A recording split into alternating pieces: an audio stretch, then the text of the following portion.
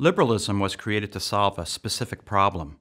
That problem was the challenge of pluralism, the difficulty of achieving peace in European societies that were increasingly riven by disagreement about core beliefs, especially religious beliefs.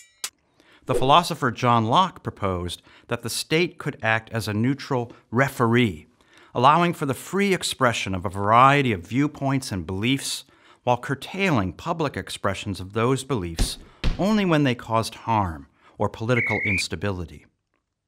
In addition, it was believed that through such promotion of freedom and tolerance of belief, people would be able to craft their own life paths as they sought fit, and as a result contribute to the peace and prosperity of society and the power of the nation. Liberalism thus proposed itself as a container of diversity, in two senses of this word.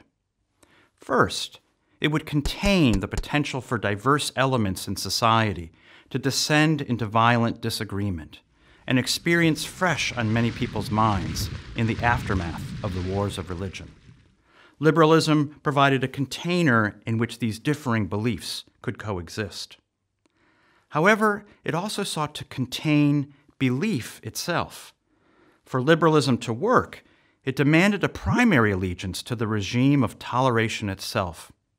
What this meant, in effect, was that each person was required to recognize, for political purposes, that one's own belief was in the first instance merely opinion. While at the outset, the first container seemed to many supporters of liberalism to be the ideal resolution by which societies could at once secure peace and pluralism, the second form of containment over time undermined the very communities that were supposed to be protected under liberalism. Cultural practices and religious belief came to be seen as merely opinion, and over time became viewed as arbitrary impositions on the liberty of individuals who no longer shared those opinions. The liberty that was originally to be accorded to groups, religions, cultures, and traditions was increasingly claimed by individuals in the name of their liberation from those groups and traditions.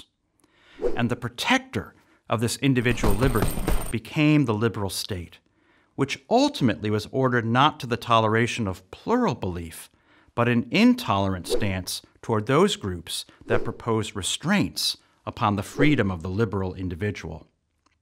The logic by which the containment of belief itself undermined these kinds of beliefs and communities has now made those who defend these traditions to be called representatives of illiberalism.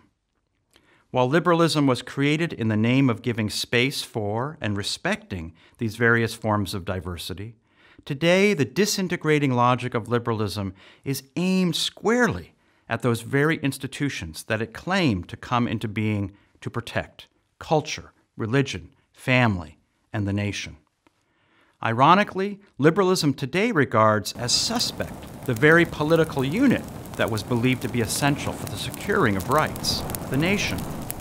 Early liberal thinkers believed that the nation was the most comprehensive form of political ordering that could be brought into being by consent, and the comprehensive organization that would ensure the individual liberty of its constitutive members. However, today the nation is increasingly regarded by many as an arbitrary limitation upon that same liberty, particularly the right to complete mobility in a world that, in the name of liberty, seeks the elimination of geographic, cultural, and even linguistic distinctions. In response, defenders of culture, religion, family, and nation have arisen as a political force in opposition to these internal trajectories of the liberal project. Some see themselves as recovering original liberalism, embracing the notion of a limited state that exists to preserve those forms of human organization. However, a growing number of leaders of various populist movements understand that they are protesting liberal logic itself, and thus enter new waters in exploring different ways of grounding political society in distinction from the dominant liberal norms that have reigned for the last century. As liberalism devours the sources of its own nourishment, the demands of human craving for belonging in a world of meaning, membership, and community reasserts itself.